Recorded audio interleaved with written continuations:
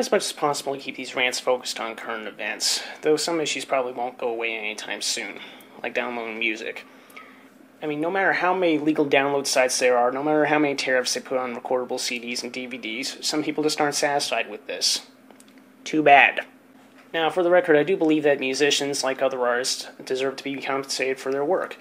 However, I also believe that doing everything constitutionally possible to crack down on piracy is futile. Anyone who wants to share or download a free file badly enough will find a way to do so. Period. Besides, some of the countermeasures that I've seen make very little sense. For example, some Xboxes won't play recordable DVDs because apparently Microsoft thinks that this will stop piracy with their video games.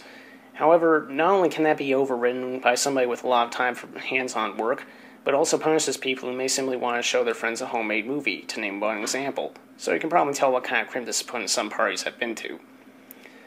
Also, let's face it, when music companies not only have the nerve to charge $20 for a CD that only cost a few cents to make, but have a practical monopoly on what artists are even shown to the general public, they are the last ones to talk about losing money to one-armed bandits. To be blunt, if any business is going to really survive, it has to wake up and change for their audience. If people only want to own one or two songs off an otherwise crappy CD, then they should be able to do so.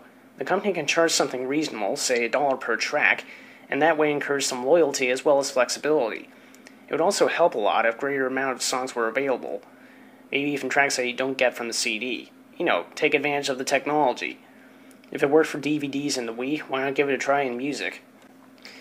It is sometimes said that without knowing about the past, you can't possibly know your future. There is some truth in that, but I would like to add that without paying attention to the present, you won't have a future. Enough said.